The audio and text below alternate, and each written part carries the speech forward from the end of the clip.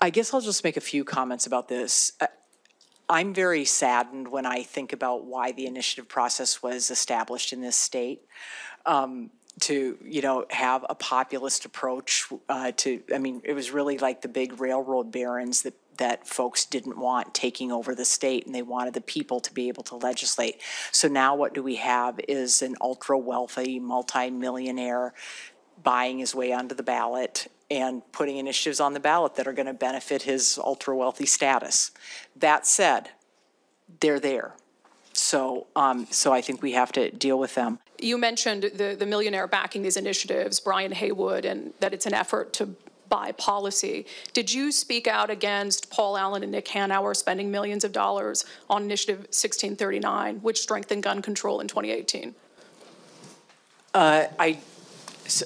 What did 1639 do? Strengthen gun control. They spent millions of dollars on it as billionaires, so do you feel the same way about that investment? I do think that the initiative process is established in Washington State, what was set out. I'm not an originalist, but it is sad that when big financial interests take over a process. More than 400,000 people signed each and every one of these. So for Washingtonians who hear that comment, who did sign the initiatives because they're struggling under the weight of increased gas prices, because they're dealing with crime issues related to the police pursuit, what do you say to them if your comments come off as dismissive? Yeah, I don't think they're dismissive at all. I just think that when you put a premium on the head of every signature, it motivates people to say lots of things to get people to sign initiatives. So the actual campaign that happens when there's a real dialogue about what the impacts of the initiative are, that's the thing that tells me what Washingtonians are really supporting.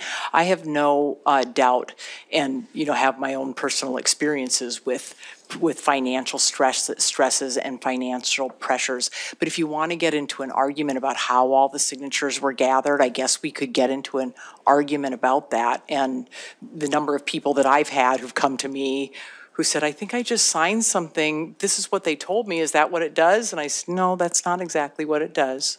And I don't think there are 400,000 people who were all misled. I think there are people who really will vote for it and believe in it.